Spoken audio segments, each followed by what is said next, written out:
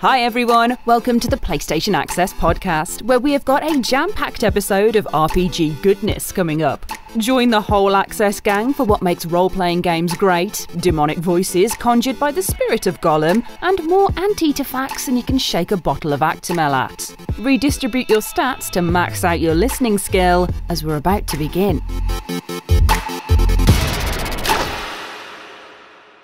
Hello everybody and welcome to the PlayStation Access podcast, the official podcast of PlayStation UK, where this week we are talking all about RPGs. Yes. My time has come. Yeah, you're like bristling with excitement over here. I'm very excited for you. This is like the same level as Dave with the Star Wars, but just RPGs. Yeah. Just RPGs. They're my games. Yeah. Rob Pearson games. Oh, I was about to say. Oh my god, that was smooth. I was literally about to say Rob PGs, and you were already beating it. When did you think this? When did you figure that out? Years ago? No, just now. Oh my god, that's amazing. I don't believe that. That was too fast for just now. It was. That's how quick my wit is. Oh, it was sharpened like the Blimey. steel of a sword in an RPG. Nice. Nice. And moving on to the names that I thought up of, which are nowhere near Rob Pearson games as puns. So you guys need to be nice to me this week and not badmouth me when I'm away to our guests. We didn't badmouth you. You're here. You said these are rubbish puns. you're You're here, so it'll be nice. I don't think I did. I thought we liked I ours. like thought something you'd say. it was nice just actually reading them out. Yeah. I thought Ash will love this. I did like seeing the reaction when I wasn't there. I was like, ooh, ooh, ooh. and then I think you went Robbie, and everyone went, oh. But that's tradition, isn't it? Mine is always rubbish. Yeah. And it's Well, just we'll because see. it's Yeah, will it be thing. today? Okay, Well, we'll we'll get find there. out. We'll get. It's not Rob Pearson games, which is too good. So mine is Parthenash. That's good. Yeah? I like that. Yeah, yeah. The dragon from Skyrim. Oh, the big yeah. one. Oh yeah. Oh yeah. Fire He's breathing. kind of like the same size as all of the dragons. But yeah, he's just Yeah, but he's like, the nice one who lives you on go top up of to the him mountain. like really close, so he seems bigger because he He does speak right into into the camera. Yeah. He's the quote is is it better to be born good or to overcome your evil nature? I don't remember his voice sounding like that. Oh, there we go. Yeah. Now I'm Oh, now it's him. Dragon. That's how they all sound, isn't it? Like smoke. That's how he speaks. That's Benedict Cumberbatch flying over the original the dragon. town. I've also got Dave. You are Dave DeLion. Yes. Dandelion? The bard. Yeah. I would take it. Musician. Big Yeah, fan. exactly. Teller of tales. Oh, you've got his energy Tail of there. Tales. Yeah, I like the that's it. hand that flowed with that. The Tail of Tales. That's all I've got, apparently. Because you become your character in RPG, don't you? Yeah, very true. Rosie. Okay, yours I struggled a little bit with. So it's Ivor Rosie. Like Ivor for Assassin's Creed. Oh, okay. yeah. No All right. idea. Yeah. No You just idea. stuck Rosie's name at the end of another character's name. That does happen sometimes. Yeah. Just like, I've got to be honest. Oh Rosie, wait, no, I spelt it like Ivorzy. Ivorzy. that's so much better. That is actually Ivorzy. Ivorzy. Ivorzy. I apologise. I haven't played Assassin's Creed since the PS3 days. Well, in Valhalla, Ivorzy is taking over. Taking over on my boat. Here I come. Yeah. And Rob, let's see what we've got. Come on. Don't be rubbish. It's Aerob, like Aerith. Aerob. Hey, Rob. Why can you have Air Rosie? Oh, that's much That's better. loads Yeah, what? And you can be Ivorob. I mean, that is at least as good as Ivor Rosie.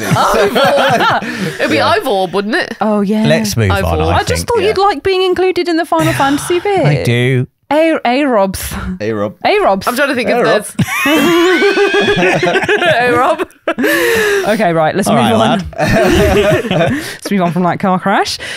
So, Today, we're going to be talking about RPGs and not just the naming conventions of main characters, but many other facets of enjoying them, what we like about them, some of our favourites, and what makes an RPG as well, because I feel like the name is so broad now and encompasses so many games. So we're just going to dig into that for a bit of fun and joy. We're then going to move on to comments of the week, which are community highlights from the hashtag PodSquad. PodSquad. Yeah, well done, everyone. I missed it for a week. I was very sad.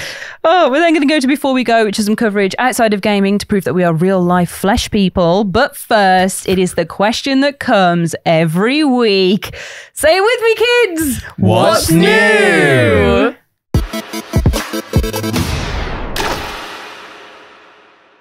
Okay, everybody, we're in the What's New section. Wow, what a brave new frontier we've entered. Literally new, because there's loads of new things coming up that haven't released yet that I'm going to talk about so we can say how excited we are for them. The first one being Street Fighter 6 on the 2nd of June. So not long to wait. Rosie, you have been our kind of head person of this. So what are you feeling about Street Fighter? I'm excited. I don't know why I'm the head person here. You're the one who won. The hands-on? You won the competition we did back at EGX. So, so really, thanks for reminding everyone. But no, I'm super excited for it. After playing it a bit, like I've said in the previous podcast episode, that I'm really excited to learn the characters with the modern controls and to, it's just a really fun game. It's really accessible. I really like the open world elements to it, as well as the fighting and the craziness in it. So I think it's just going to be a really good time. And you can't not be hyped for a good time. 100%. A good time. She makes a good argument. Yeah. I'm up for a good time. Yeah, I'm going to have a great time with it, and I'm very excited for it. Yeah, it looks really good. We've been playing the demos at lunchtime. The demo at lunchtime.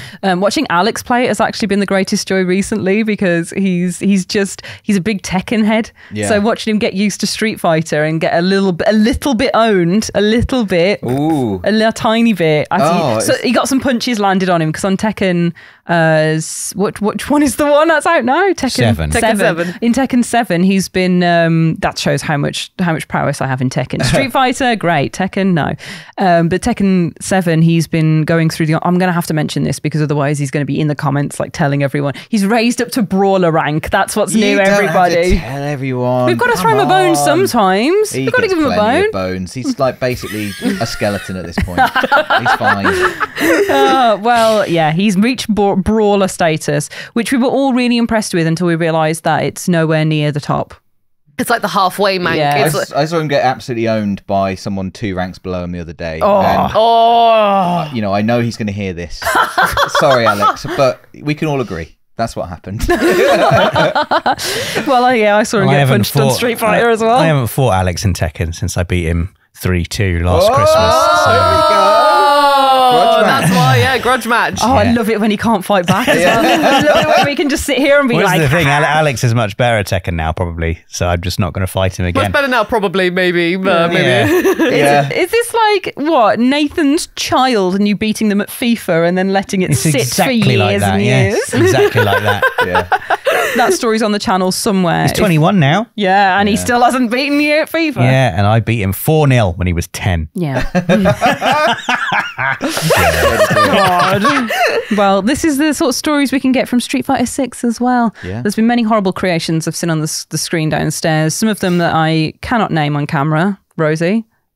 Me? Yeah. I didn't. You're like, I didn't name him. I saw a rude name. I didn't name him. Rosie. That was someone else in the office. I didn't even know what the word was. Like, genuinely, they said, "I'll name it this," and I just thought it was like, "Oh, that's a fun word," and then It's not a fun word. It's a rude Rosie. word. But that's when I learned about what that word was. I genuinely didn't know. What word was it? You'll have to tell me. Yeah, well, after. we can't say here, but I'll tell you afterwards. Have some guesses in the comments. It wasn't a swear. I love how innocent and pure you are, Rosie. I've been present for you discovering a lot of these terms and phrases. I would say, Rob, and I've enjoyed that Rosie is not as pure as she pretends to be. There's still a lot of things I don't know. I've definitely seen the mask slip sometimes. Whoops, I didn't know. Yes, you did. You knew exactly what you were saying. But genuinely, so many times I genuinely still do not know what things mean. Yeah. Like I feel like not even rude, just things. I just don't know what things mean. What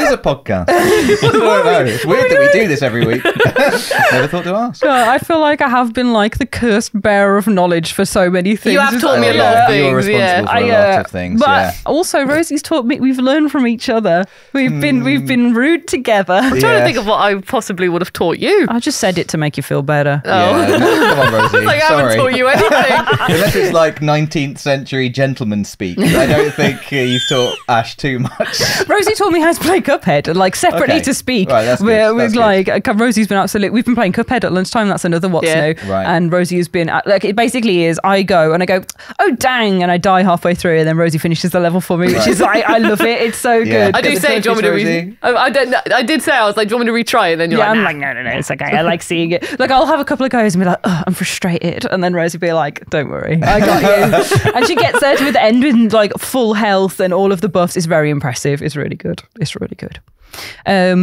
Also coming out, which I know you guys are super, super stoked for, is Amnesia the Bunker as well. I'd forgotten about that one. It was supposed to be coming out on the 23rd of May originally. He got it. Oh, what? Sorry. He didn't get it. No, nobody reacted to my amazing joke. What? So I derailed the whole podcast. Yeah. Dave said, I keep forgetting your name. I've called you everything other than Dave today, honestly. Now you've gone upstairs. I just don't know who you are. We've moved desks. That's another what's new. Dave said about Amnesia. Forgot about that one. Oh, it's too clever. That's the problem with that one, Dave. And your delivery was too dry. I think, okay, work on the delivery. Okay, I'll take that. I think it was very good. You got to announce it almost. I did try, but then I had to point and go, everyone stop talking. About that one. You got to do... Oh, okay, I see. Yeah. Oh, your tongue twitched, does it? Like, sorry, from the side. Go like that one.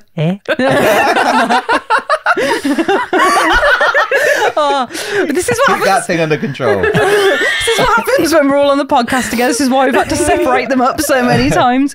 But yes, very funny. I'm going to continue with the podcast now. Yes, so Amnesia the Bunker is coming out on the 6th of June. It was originally coming out on the 23rd of May, so it's kind of branched this lovely period of our podcast releasing, and it's coming out quite soon afterwards. I'm really excited. I love Amnesia, and I've played all the games. I made it my mission to play through Rebirth in my week off. So I've been playing Rebirth. We also did Machine for Pigs. Like, this is me making Sam play everything with me. I did Dark Descent ages ago and Justine, and then my week off was Machine for Pigs and Rebirth, and then The Bunker's coming now. Yeah, there's so many Amnesia games. Are you saying Machine for Pigs? Yeah. Like a machine for pigs. That was Chinese room who made that, I think. Yeah. And Jessica Curry did the soundtrack for it. Mm-hmm. Wow. Jessica Curry. There's loads of pigs in it. Up there with Nobuo Uematsu for me as one of the all-time video game composing greats. Oh, you've not Gas for Amnesia. Gas for Amnesia is what I'm hearing. There you go. I like pigs, but I wouldn't. I'm not like keen these on ones. a machine for them. Well, unless it helps. They don't need machines. It's kind of allegorical. Do you guys mind? Do you want to hear about Machine for Pigs, or shall we move on? Not now. It's going to be sad. I just want pigs to be happy. Well, they're definitely not in here. here. It's not the game for you, Rosie. I don't think. Well, okay, but Amnesia: The Bunker is coming out. But more importantly, something that has Don't say it. just released. Don't say it. Let's skip over it. Oh, I've employed my little freak today. Precious game has arrived. Yeah. Gollum got a bit stumbly there. They've come. Anyway, yeah, Lord of the Rings got Yeah, Gollum has come out. The Lord of the Rings Gollum has just released on the 25th of May. Rob has been inseparable from his precious. He's also playing Gollum. Who is your favourite character then? I don't know. I'd not actually thought of that before. Well, you're on the spot now. Okay. 3, probably Gandalf. 2. Probably Okay. Gandalf. Who did you get in the Lord of the Rings quiz thing? Boromir. Boromir. Big Boromir. He's a hero. Yeah. After being a villain. Slightly, yeah. He's slightly. not a villain. He is it for a moment. No, he's not. He's a man corrupted by power. He's corrupted, and he all he wants is to protect his home. No, he wants to grab Frodo's ring. Your lips.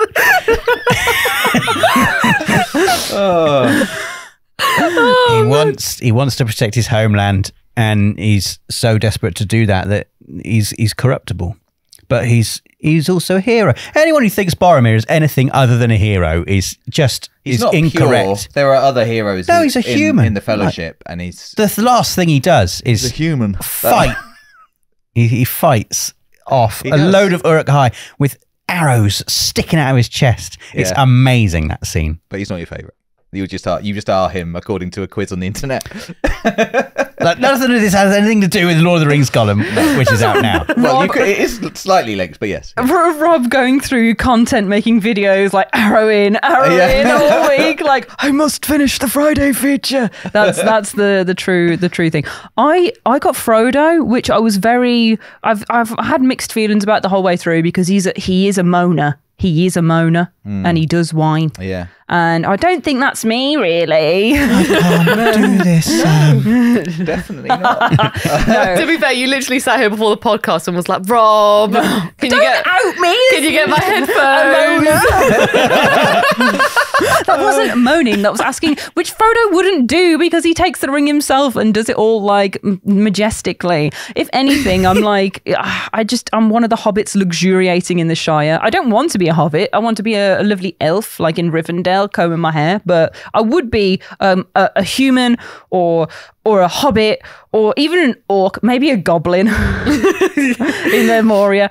Yeah. Okay. Did Rob hand over the headphones and say, "It is a gift"? I didn't get the headphones. Oh, I got the very headphones. Boromir of you. Rosie got them and Rosie came up as Sam. Yeah, So my it quiz makes was sense. Sam, so it makes sense. Yeah, You're both Sams. It's a Sam sofa over there. Yeah. Sams, We're a yeah. couple of Sams. Right, We're couple just of Sams. chilling Yeah, Sams. I hate it, but also can't argue with it. Yeah, sidekicks. Yeah. To me and Rob, that's your sidekick. That's my sidekicker. He's Boromir. Yeah, and you're a My sidekick. sidekick. Okay, you're both my sidekick then, if you like. No, you can have Rosie. This isn't very Sam of you. I'll be like Sam's Gollum if he went evil. Sam's Gollum. Yeah, I'll be like the evil Yeah. Rosie. You're like when we decide not to follow Ash or help Ash in any way. That's when you come in. Yeah, that's when I come you, in. You're our defender. I'm just okay, I'll get it for you. I'll do that for you. You're like, no, Sam's have had enough. Oh my god! The Sam union is starting. Right. Don't tell my boyfriend Sam that the Sam union is beginning. Right, guys.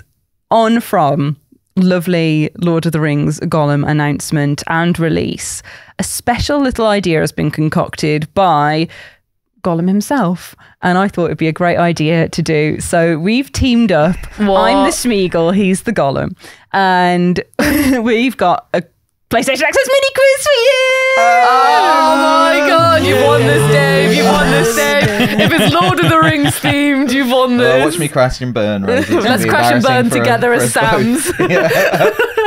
Right, the Union of Sams is going up against the PlayStation Access mini quiz, which is actually a famous video game quote quiz. So Oh. both of you have an equal chance of doing it. And Okay. you're thinking, what? What does this have to do with Lord of the Rings? What does this have to do with Gollum? Yes. Well, it's not me that's going to be reading the questions. Is Andy Serkis here? Is he? You're contractually obliged to say no. No process. It's me. Okay, so there's 5 questions. It's a fastest finger first scenario. Again, let him do his quote though, because let him get to the end of the quote. No, I can't do that. So we have to wait for the quote to be finished. We can't do that. We're gonna have to jump in, and then he can do it. If like, Yeah, you then he know, can finish Okay, it. all right. So I just know he'll want to do the whole. You gotta play fair. You gotta let him do the whole quote at some point. Yes, so at some point. fastest finger first. So Is it just our names we're screaming? Dave and Roz? Yeah, Just say the screaming. answer. I'd say the answer, I reckon. You what? Shout the answer. We'll figure it out. Don't worry.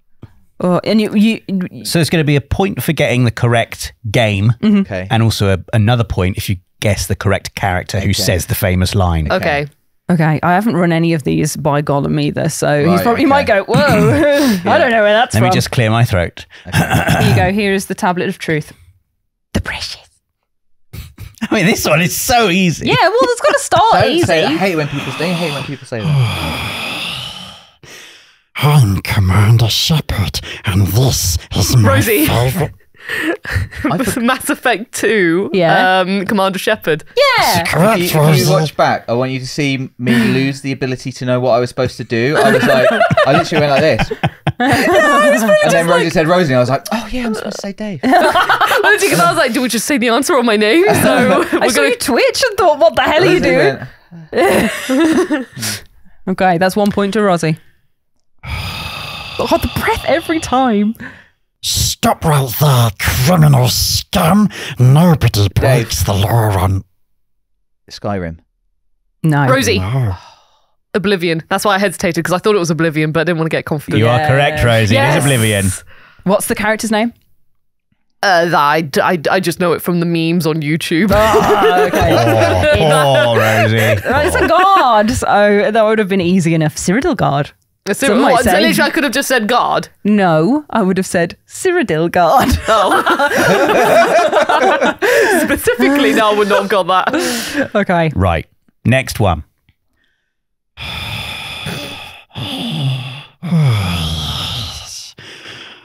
It's time to kick ass and chew bubblegum. And I'm all out of gum. Rosie. Is it Duke Nukem? It is Rosie. Yes! And that counts for both answers. Yeah.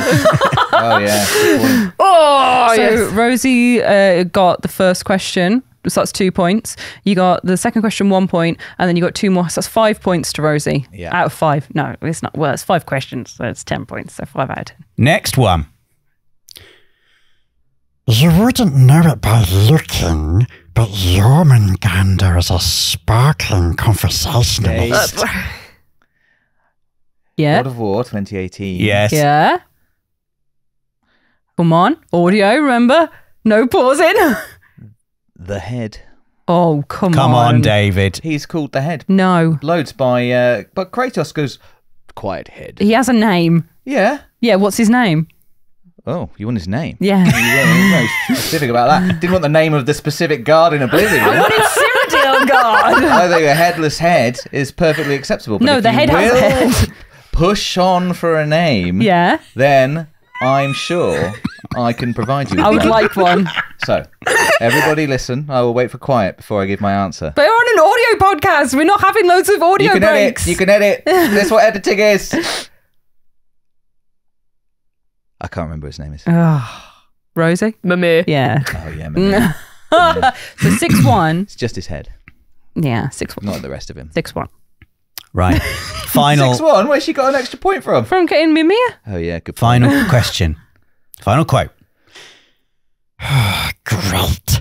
Power is out, and a girl is trapped. I swear to God, if there is a zombie around the next corner... Oh, come on. Oh, Dave. Rosie's vibrating. Dave. Oh, yeah. Resident Evil 4. Wrong. Damn. Which one is it? Rosie, we're going to need an answer. Ooh, come on. Is it Resident Evil? No. No. Okay, Dave, would you like another go? You can have one more go each. No. No? Resident Evil 2. What? No, it's not Resident Evil. No Resident Evil. Wait, is it? I know the line.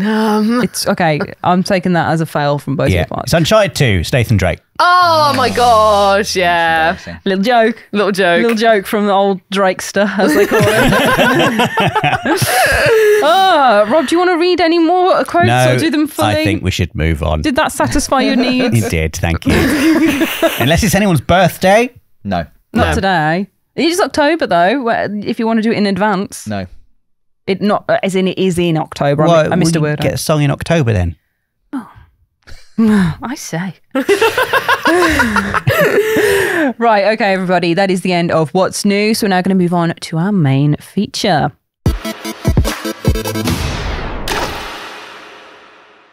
Okay, everybody. We're in the land where we talk about RPGs. So, Rob, as the biggest RPG fan, stan, gaming man, what would you say makes up a perfect RPG? Or what are the main ingredients for an RPG? For me, it has to be, it's the escapism for me, and it's getting lost in an enormous world, and it's living the fantasy of being someone else in that world for me. That's what I like in an RPG, and it's why I constantly go back to Skyrim time and time again, because you can put yourself in that character and all of the stories that you happen upon and create. So many of them are, you know, putting yourself in that world. And I love the fantasy of pretending like I'm the Dragonborn. I am also the leader of the Dark Brotherhood. I'm also the Archmage of the Mages Guild and the head of the Thieves Guild and all of these things. And yes, and I love it. And yeah, escaping into these worlds and pretending to be role-playing as someone else, for me, that's what makes a great RPG. Role-playing in the role-playing games. Yes, that's right. That's fair. That's fair. How about you guys? Well, I think for me, I just really... Because the thing I love about RPGs is that if you play it, like the first run through you do, I always I'm completely honest with how I would answer. So again, I think for me, it's like putting yourself in the character. So if I played Cyberpunk, it will probably be the sweetest Cyberpunk character because they wouldn't want to do any violence or anything like that. I'm like, oh no, I'm really sorry. But then like, you know, if you do the next playthrough and then you go a different route, then that's when you can be like, right, okay. And like you explore the whole game from another perspective, and there's like the whole game feels different because of it. I think those are like RPGs when I'm just like, oh yeah, because it gives you like, you know, an entire new story. So you've had your run, the sacred run for me anyway, like I call it the sacred run, and then it's like, okay, now let's see what else could have happened in this world, and it's just more like epic story and gameplay, isn't it? So for sure. Dave, are you a big RPGer? Because I know you like a puzzle game and kind of like, I know you like quite quiet, understated stuff sometimes as well. Are you into the big bustling worlds of RPG? The big problem I have with RPGs is that I'm not good at role playing, and I for a long time really, I think I've missed out on RPGs. I've played them, had loads of fun with them, but I'm not good at that bit. And it was actually with Cyberpunk that I made a real effort to roleplay. I was like, I just play myself every time, like very middle of the road, like safe answers, nothing evil, just try and be the good guy, you know. And whilst I think that is great, and you know that is a legitimate way to roleplay as well, I wasn't role-playing, I was just being nice. And so I have had a lot of fun with these games, but with Cyberpunk, that was the first time that I decided to try and be someone in this world and kind of inhabit, you know, I set out very, at the start you choose kind of like the archetype of the character and a little bit about their background. So I really spent some time just like trying to be a corpo, evil woman who just wanted to get ahead of everybody else, and it made a massive difference to my enjoyment of that game, I think. Well, I didn't try and play it another way, but it was the first time where I really felt I was playing RPGs the right way, and yeah, it made a big difference to me. And so I think like when I think of RPGs, I really enjoy them. I traditionally have just enjoyed the kind of mechanics of them more than inhabiting the character, but now I think this has opened my eyes to that experience has kind of opened my eyes to trying to play them a different way.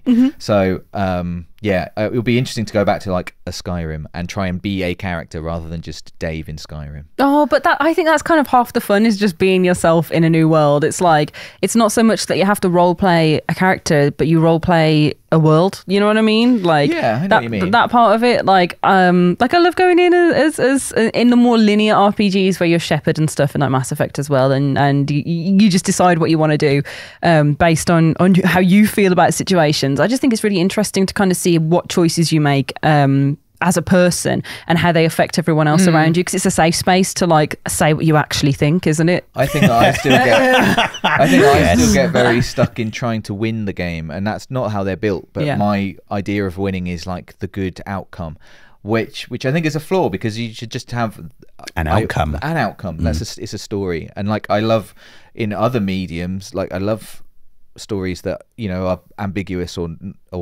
bad, have bad endings or whatever. It doesn't matter, it's a story. But in games, I always find myself trying to have the good ending and like take some pride in it. weirdly, but I also think it gets in the way sometimes of just having fun or exploring RPGs, especially like to their maximum potential. Yeah, I feel that, but that's part of the joy of them for me, is definitely just being me and going, ha ha ha, what chaos can I unleash on this world instead of my normal one. Do you think RPGs have to be fantasy to work? Because a large portion of Rosie's already like, no. Oh no, yeah, no, sorry, that's what I was like, no. I didn't mean to be. I think a large portion of RPGs thrive in fantasy settings. Like straight away you're in the Skyrim It's a very zone. traditional setting, isn't it? Yeah. Especially if you trace RPGs roots back to like tabletop role-playing games like Dungeons and Dragons, who are obviously influenced by earlier fantasy literature. Like the whole genre has been born from and has roots in fantasy. But absolutely no, like you can use that template, as we have seen with many brilliant RPGs that are not set in fantasy. I think the idea is that fantasy is a setting that helps people suspend their disbelief because it's so different to our world. So I feel like that's why often RPGs kind of can lean into fantasy quite heavily, but I think that it's not important. And actually, like I said, it doesn't work on me. I just end up playing myself in this fantasy world. I think like You're like, ooh, what's fetching armor? it would be extremely interesting to just play like a much more kind of contemporary RPG, like just about this world. Like I would be interested to That's just just be, life, Dave. I know, Yeah, I'm just not very life. good at that either, but I'd be interested to play a character just living a life. Like, you know, it would need a bit more than that, but you know, like it would like definitely Sims. be interesting. Yeah. Like The Sims. Like The Sims. That famous RPG. Oh, yeah. I was like, what's the game that's literally just about living your life the most? I was like, probably Sims. Yeah. Through that. I think fantasy is a good stepping off point for that, and sci-fi as well, because they're so far from the normal existence. Yeah. But is it just a case of going super extreme? Is it a case of taking you so far out of your everyday existence that you can be someone else, or do you long for something that is actually closer to home? Like, I know you've just made a little joke about it, but like, would that actually be appealing, where you can play out, ooh, do I make the business decision? Do I sharpen my pencil? Or like that sort of thing.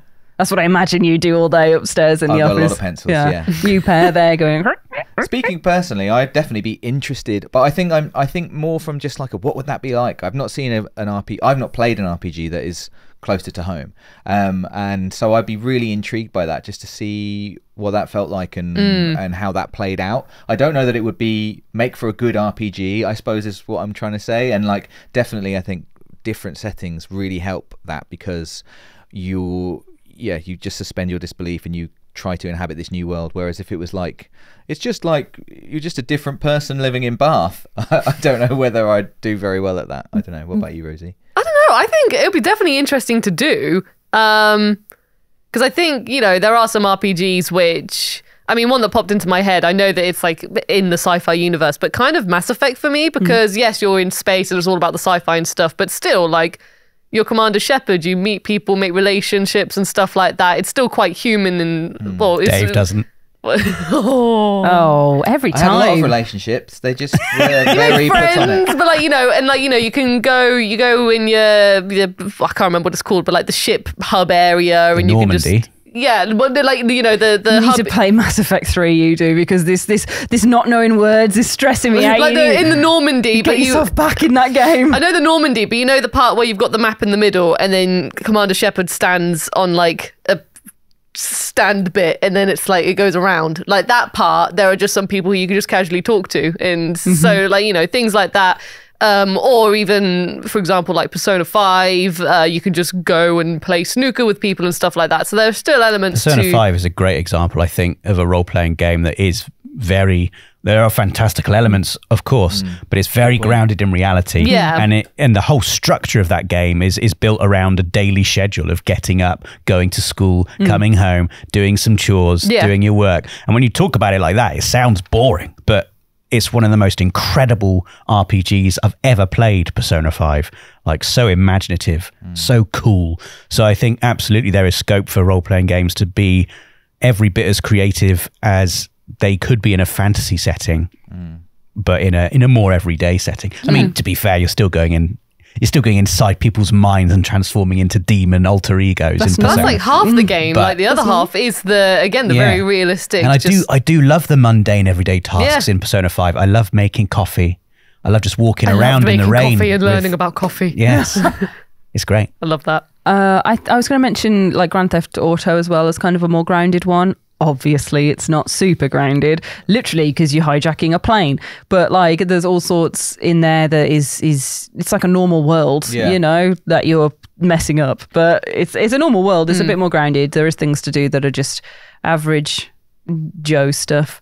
I guess GTA's it's an interesting one. I suppose it's not quite an RPG in as much as you're playing of course, named characters, but yes, and something I hadn't considered is like there's a whole shorthand to setting something in like a more realistic world. Like same with Persona 5 is you don't have to explain any of the rules of the world to begin with. Obviously, like Persona 5 does turn into quite have some quite unusual fantastical elements, but like you know with GTA, if we take that as an example, like you just know how things work. You know what cars are, you know what police are, you know what's within the law and outside of the law and all that kind of stuff. You don't have to read anything, you know, like within the game or get told anything about the law of it.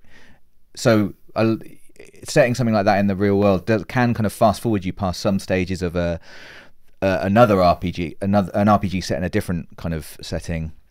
Oh man, thinking about like not having the opportunity to read The Lusty Argonian Maid is just upsetting though, you know what I mean? Like I want to read all the books about the histories of Tamriel. Like I want to dive in and have little strange poems and Daedric princes giving me like background checks on stuff. Like the more I think about RPGs, the more I just want to like ride on the back of a dragon with my armor on and have a great time. Like that pure high fantasy is so satisfying. I think that comes with its own shorthand as well from how like informed the genre is at this point. You know, it's going to be a bit medieval influenced, as in there's going to be maybe knights and swords and you know, there's going to be dragons that also can be wyverns or also worms from the family tree of you know, dragon-esque creatures. Absolutely. You know, there's other stuff like unicorns and sirens and mythological beasts that all tie into it. That is that kind of shorthand, but it's going to be something you can learn about as well.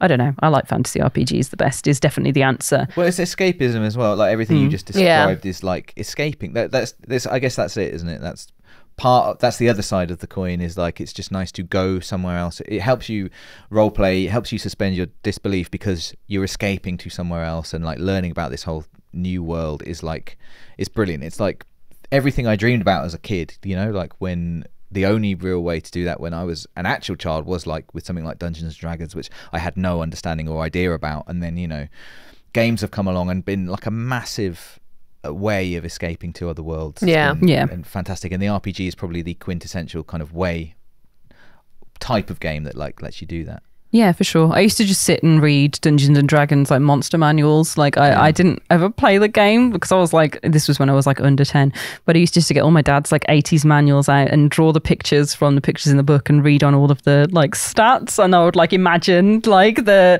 loved doing that. That was so fun. And then playing games like the Elder Scrolls, which is definitely like my favorite one of the lot. So that's the one I'm going to keep coming back to. Or stuff like Dragon's Dogma and that sort of thing. Like being able to dive into those as like a teenager and an adult is just so satisfying because it is that kind of world that I created when I was younger that I can then go into again. As for another question though, you spoke a little bit about making your character, Dave. The GTA kind of lacks that to make it an RPG. Do you guys feel like it needs to have a character creation, and what sort of characters are you going to go for? Is it always the good guy? No, I don't think you need a character creation. I mean, already games that we've mentioned, Mass Effect, you are Commander Shepard at the end of the day. Yes, you can change your name and stuff like that. But you create them though, like you shape her face. You do shape her face. Okay, let's say then Witcher Joker 3. from Witcher 3, Geralt, Joker from Persona 5. All of the Final Fantasy protagonists as well. Yeah. Like sometimes for me, playing a role-playing game is just about being someone else, and I think it's a totally viable sub-strand of role-playing game. I think I enjoy. For me, ultimately, it's about pretending to be someone else, whether that's pretending to be someone I have created or pretending to be Cloud Strife in Final Fantasy VII. That's what I want. I want to feel like you know, I am the hero. My actions are shaping this world and shaping this story. Yeah. What do you think about things like the Souls games, where it's very like it's not very verbal and it's kind of mysterious? Like how do you feel about that kind of RPG where you're very much digging out your own enjoyment of the game rather than it all being kind of laid out and it's like, oh, here's a fantasy world with all these things. It's like, here's a little nugget and here's a trail of breadcrumbs. I'd love to be able to speak with any kind of expertise on this. But I, as a man who's consistently failed to dig out any of the story myself in these games, I will defer to people who have actually done Rosie? that. Well, in terms of like the character creation element of it, I think that's an interesting one because when you first start, you really have no idea, like your first ever From Software type game, you have no idea what to expect, how you're going to plan on fighting. Are you going to be a magic type? Are you going to be a strong type? Like when I first played Bloodborne, I very much went in with like leveling up my vitality and strength and endurance. And then as I was then playing more and more, my typical character is always the knight. I always like my strong knight can carry a big sword, and that's just how my character has become from playing these games. But when I first started with Bloodborne, I had no idea what kind of character I was going to roleplay as or create. It's just like become a part of me, I guess, that if I went on a quest like this, I'd want to be like the like a big sword knight kind of deal. The bigger the sword, the better. Yeah, the bigger the sword, the better, and stuff like that. And then, like, again, when I then played Demon Souls, that's when I started learning that maybe sometimes a little bit of magic. So again, then my character developed again. So when at some point I'll go into Dark Souls 2, my character's just always evolving for From Software games. And it's probably going to be, like, again, very similar to Demon Souls, like a heavy hitter, big knight type with, again, a little bit of magic. Just a little bit, if I just want to heal or something like that. Yeah, just a little sprinkle. A little sprinkle. But in terms of my character, yeah, they just sort of run through the world. And then in terms of the lore and stuff of those games, my character's just like running through and then the lore happens. I'm like, oh, wow, that's really interesting. Yeah. But it's only, I guess, kind of at the end. There are choices you can make in the game that affects the story a little bit, but really it's like the final choice is the one that matters. And, you know, you make that choice depending on what you've learned and what you've done in the like throughout the rest of the games. So it's just a very interesting one to point out. I can't say I've ever understood anything that's happened in a Souls or like Bloodborne. Even Bloodborne, like I loved reading about it afterwards. Oh my God, I love that so much. And I loved going through again and kind of picking up bits and going, oh, I should have read more on this. But yeah, at the time I was like, shoot, kill, slash, get everything. Well, that's the thing. You're prioritizing surviving. And then you don't even realize that, yes, you are role-playing as this character who you've created, like, while surviving. So, oh my God, speaking of surviving, like Red Dead Redemption, having to eat your canned peaches consistently. Oh man, the survival mechanics, I think it depends on the game. Like something in Red Dead Redemption, it works great, but other games I'm like, please just let me run around and like live without thinking about food and water.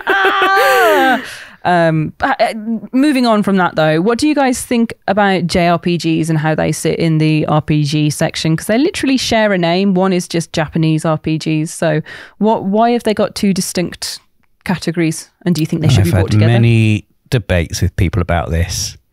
In my opinion, a JRPG obviously stands for Japanese role-playing game and traditionally refers to role-playing games that were made in Japan. But I think increasingly it refers more to a specific style of role-playing game, traditionally made in Japan. And you're looking at the classic Final Fantasy games, your Dragon Quests and your Ni no Kunis, where it's often an anime art style, turn-based combat, random battles, big world map, and a party of characters. And you'll have multiple characters in your party, and you go on a quest to defeat the evil Dark Lord who wants to destroy the world. That, for me, is a quintessential JRPG. It sounds like Dragon Age to me. Whereas, for instance, you were just talking about Dark Souls. Essentially, that is a role-playing game made in Japan. I would not personally class it as a JRPG. I've opened a can of worms here, though, because this is something that is often debated. Yeah. What is a JRPG? For me, it is a style of game rather than... has become a style of role-playing game, rather than simply a role-playing game that has been made in Japan. I think it is possible for a non-Japanese development studio to make a JRPG and for it to still be called a JRPG. Yeah. There's my controversial hot take. Oh, he's rehearsed that one. That was, yeah. I mean, I have no. I don't feel qualified to have an opinion, but I agree with Rob. In as much as like, well, we don't put any other letters in front of. We don't care about where any other RPG comes from. So it must be like a stylistic thing, at least traditionally. And now, yeah, obviously there's all kind of games that come out of Japan, but we don't put J in front of other genre types as well. So I think JRPG must point to kind of like stylistic choices and mechanical choices about how the story is told, what you can expect from that game. It is quite interesting. I've been playing Buddy Simulator 1984 recently, which is so good. It's another one of my new favourites because it's like Doki Doki Literature Club meets Undertale. It's very Undertale inspired. It's pixel art. And you get to a point where you can make a party and go through and engage in turn-based combat fights. And that is like, it's like, is this an RPG? Like, is this a JRPG? Like, maybe? I don't know, because it's got like the mechanics of it, but it does so many other things as well. So it's interesting trying to find those kind of delineations between genres. It's a weird one. You could even argue that, well, a game like South Park: The Stick of Truth, heavily inspired by traditional JRPGs. Would you call it a JRPG itself? I don't know. It's not been made in Japan. Yeah. I don't know. The jury's out. Oh, well, in the comments, you'll have to let us know what you guys think. You can do the arguing. We are going to move on to comments of the week with the hashtag PodSquad. So if you do have any more hot takes and business like that you want to leave in the comments, remember to leave a hashtag and we can read it out in future episodes. Yeah, and don't tweet me. Oh, with those opinions. Do you get a lot of... Okay. Oh, okay. I was going to say, do you get a lot of... JRPG opinions? About JRPG opinions, yeah. There's just a hard rule. Yeah. Don't tweet me. I mean, it's a good rule. I live by that rule. Yeah. I'm going to leave us a small little musical sting break and then we'll be back with some music of our own when my voice returns.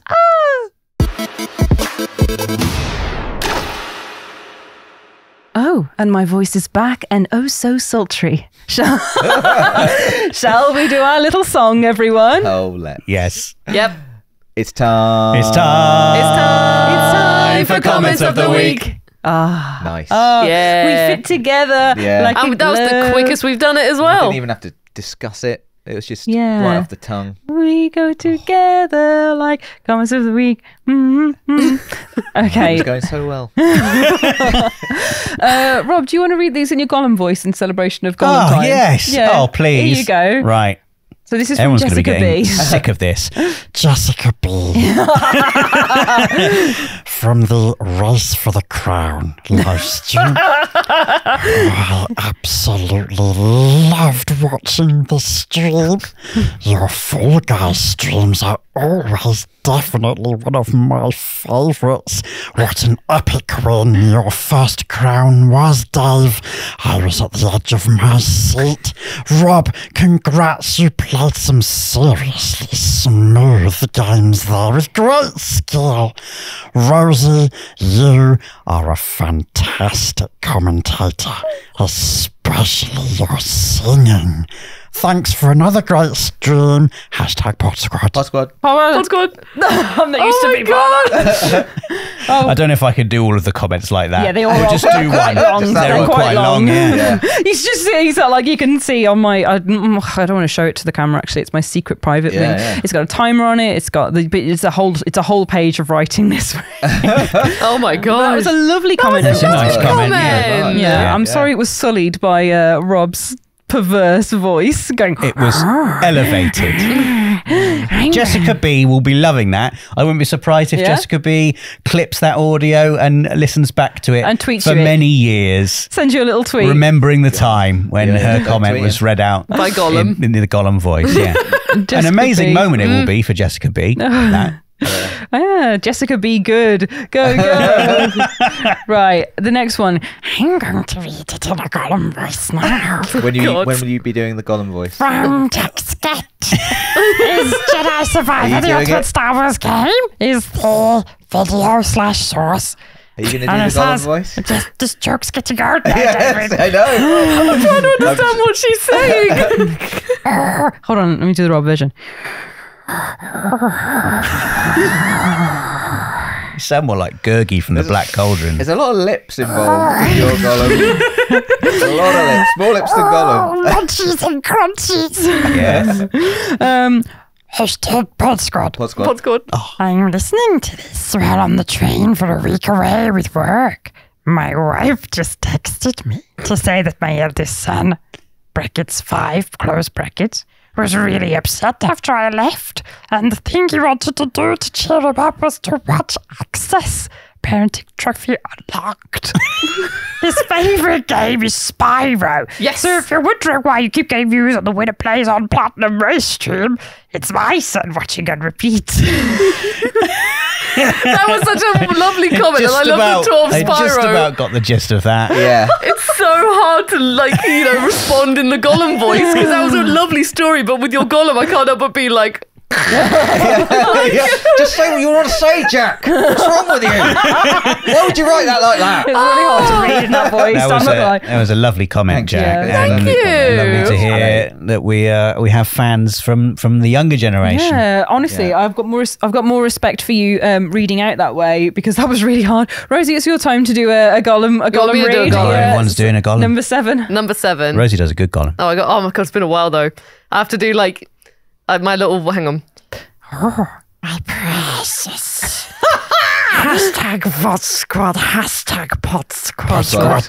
I've been playing on and off since this game launched on PS Plus, and never in all this time got a crown. You gave me the itch to jump back in again today, and I finally won. That was on the Race for the Crown stream from 7. Nice. Well very done. good, Rosie. Well done. I need to Very watch the good. Lord of the Rings films to know fully how he speaks, but go on, Don't Dave. pass that And well to done on me. the count. You've got to do a Gollum read. No, I don't have to do I can't do a Gollum At voice. least do a little bit of Gollum. You don't have to read the whole. I know it's a long one. Can so you say just- hashtag Pod Squad as Gollum? yeah, at least that. I don't know what he's doing. His voice again, someone.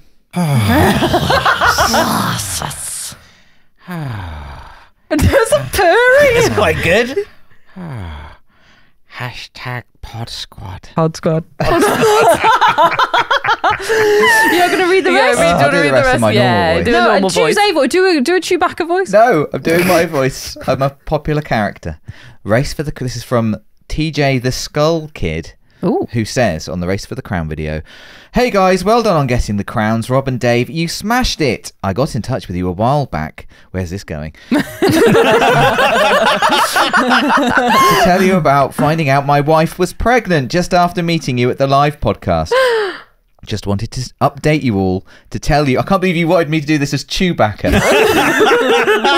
Just wanted to update you all to tell you my daughter was born on the 4th of April. May the April be with you. She decided to join us a month early, and just for fun chose the moment I was on a plane home to London from Europe, and it was time to come and meet us. I had a mad dash from the airport and just about made it in time. Mother and baby are doing great. Also, my daughter's name is Evelyn.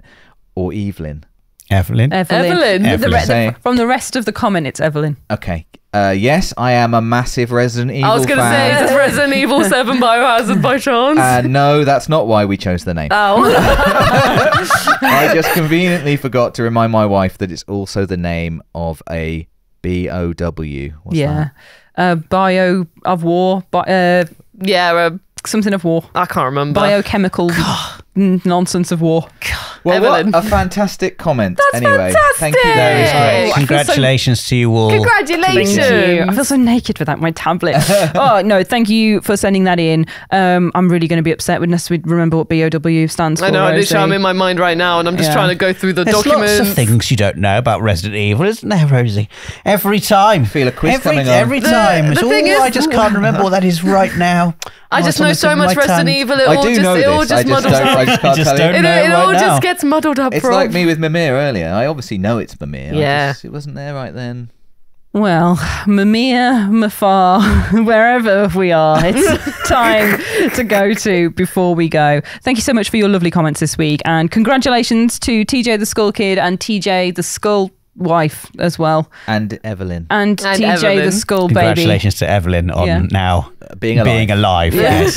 and being a something of war, a bee of Yeah. war. Right, we're A going to baby of war. A baby of war. Baby of war. There we go. So we're going to move on to the next section now, which is before we go, where we're going to talk about some things outside of gaming, maybe.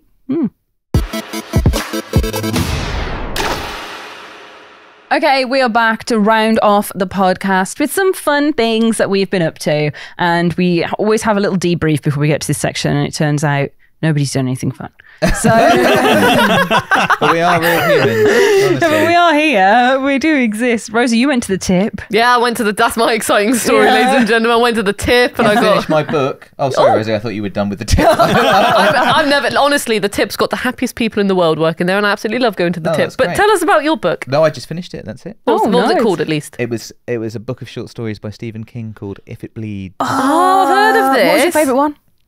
Probably If It Bleeds. Okay, yeah. Well done, David. Yeah. But it's also had another story at the end called Rat, which I also enjoyed, which was quite Rat. fun. But yeah, it was.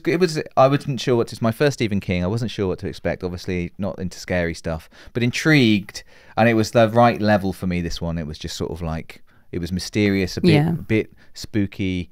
Good, and I so really like the good. way he writes. His short stories are like sublime. Like his novels are amazing, but the short stories are where he really shines because he's got this proper sense of, like you say, of mystery, of eeriness, of unexplained, like cosmic reasoning behind things that you don't need to dive into. Oh my God, let's do a Stephen King podcast. Also, just short story books are great. I've read a couple now, not just Stephen King, and I'm just like, I mean, I love novels, but also sometimes it's just like you can be a little way into a short story and it's not quite for you, and it's all right because it'll be over soon. And then there's another one, and that's a banger, and you're like, oh, so many different. It's like loads of books in one. I am a short story advocate. Can I lend you Skeleton Crew? Will you read it?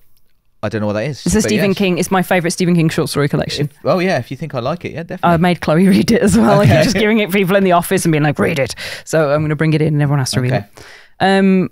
My before we go is I had a week off, everyone. I don't know if you noticed. Oh, we noticed. Yeah. We did. Yeah. Yeah. Did you all pine for me? No. Oh. Well, I'm glad you didn't because I totally didn't either. And No, you didn't because you were spending time with anteaters. I did. I went to go meet an anteater. I went to the zoo. It was me and my boyfriend Sam. We went to the zoo, and for Christmas, Which zoo? It was, I don't know how to say it, just the zoo. Okay. Just like Drusillas or Druisilas. Where in the country is it? It's south.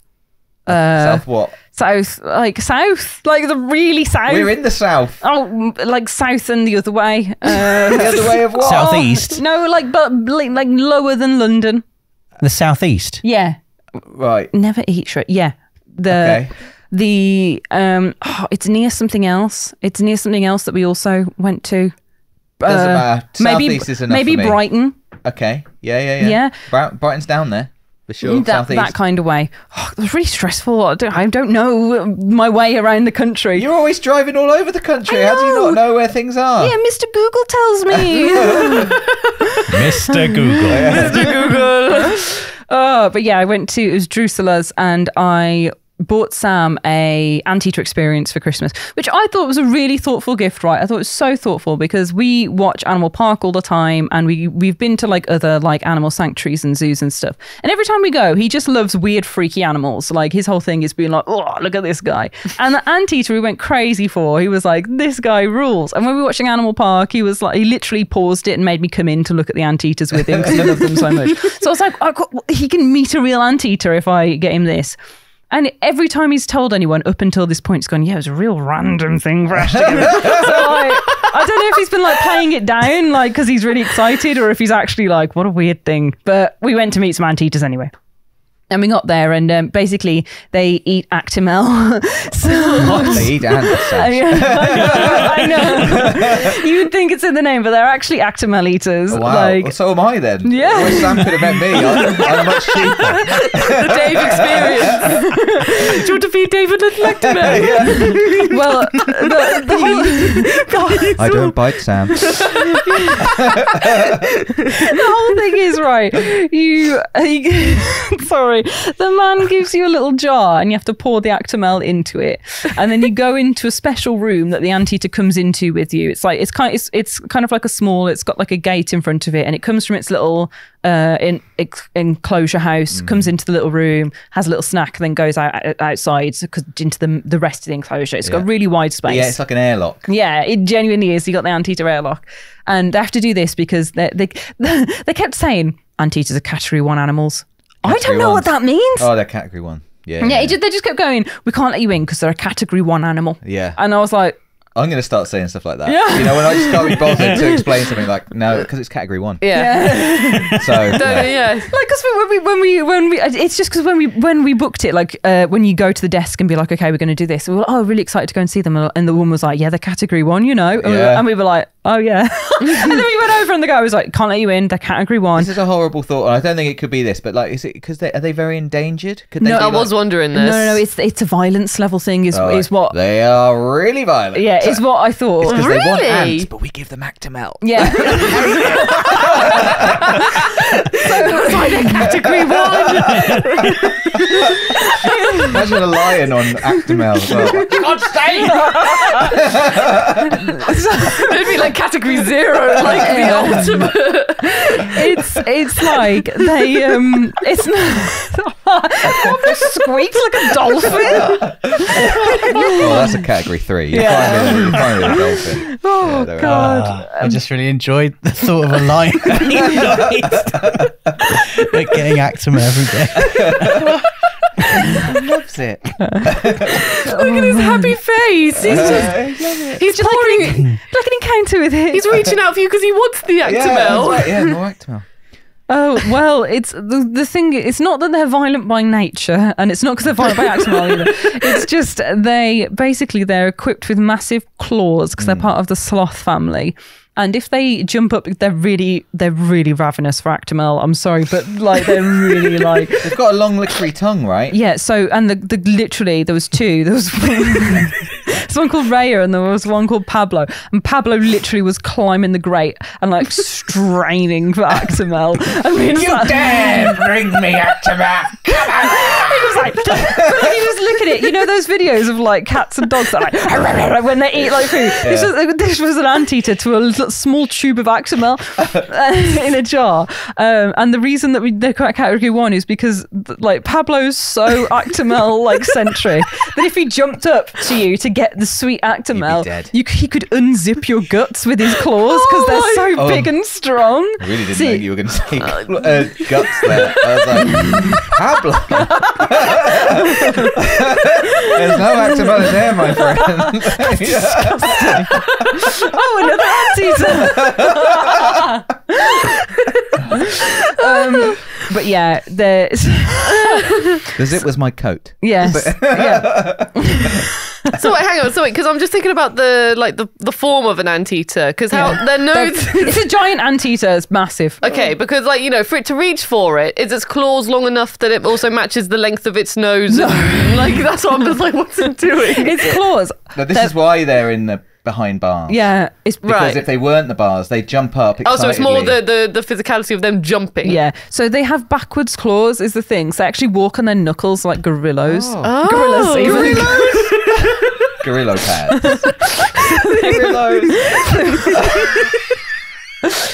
Gorillas. Oh, that's really Gorillas. My favourite animal, the gorilla. It's the masculine version of the word gorilla. Gorilla. Oh God, they've got backwards claws, so they walk on their little knuckles, and then when they come up, they're like their claws are like here. So if they go for the Actimel, they have to be like "Nyah," and like proper get you with it. So you're not allowed near them. Anyway, it was joyous because they were really excited about the Actimel. Pablo was snuffling it, and like they proper go into the thing, and it's just really fun. Did you guys enjoy that? That was right in your ears. Some anteater ASMR to enjoy there. I don't. Have you got any Actimel? No. So yeah, and you feed and they sup it all up. Yeah, Pablo is literally going crazy, and Sam he's excitable. He's like he's oh bless him, I love him. He's proper like So he has his Actimel, and Pablo's like, and he's like, no! Parents gone together. I was like, whoa! Like I was filming it, like oh my god, my boys, my boys. And then we got to give them some ant dust afterwards as well. Oh, so Yeah. they did get some form of ant. I'm not even Yeah. going to ask. Yeah, but like you said that Sam could come and see you. Part of the deal was that you could, if you wanted to, and the guy said this too. Like too many times so that we had to do it. You could pour the Atomos on your hands and let the anteater lick it off, and that was a big thing. Why on earth would you not do that? He was proper like, put it on your hands. I'd be like, yeah. I was like, does it have to go in the bottle? No. Oh, Yeah. fantastic. No, 'cause Where else can I try and put it? it's just proper like slithery. He's like a little Wouldn't snake. you don't want to just, you can't, you've not fed an anteater if you just held a bottle of Atomos and it's just like, is it doing it then? You've got to see the tongue and everything. That is much better. You see the tongue 'cause it's a glass jar. Oh, okay, So it goes well, wild. You do And- make a good point. And also, I thought it was just like literally off the Like shelf. a little jar. no, honestly, they're so wild when they're eating it. They're like, but like I'm speaking a lot on anteaters here. Yeah. But yeah, it's in a glass jar. But also, we were learning about anteaters, and because they actually attack termite mounds, like it's not so much ants, it's termites that they eat a lot of, which are rock hard, which is why they need the claws and why they're category 1, because they use their claws to knock over the termite mounds. Not the termites. Yes, and then they put their big sniffers in to suck out all the juice because they've got very long noses. Yeah. They actually just like do loads of saliva, like whilst they're doing it. They're like, because termites bite and sting. Yeah. So it's like they basically have to go as fast as possible so that they're not getting attacked by termites. Such a stupid way of life. This is. Ow, ow, ow. Oh, yeah. Quickly. No wonder they like Actimel. They must be like, whoa, The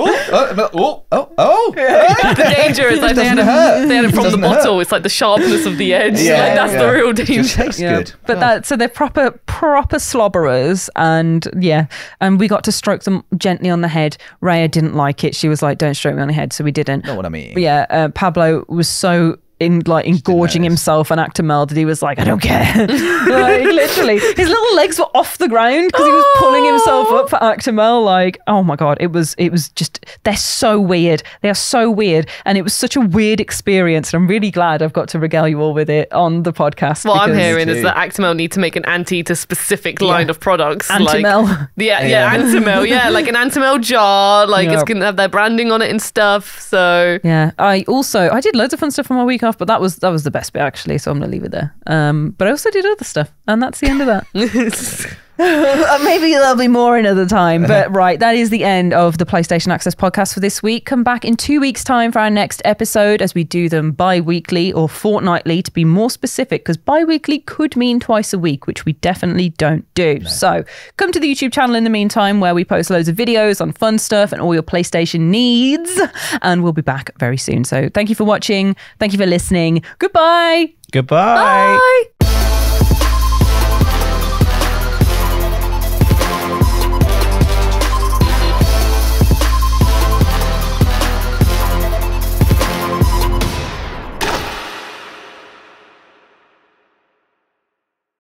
PlayStation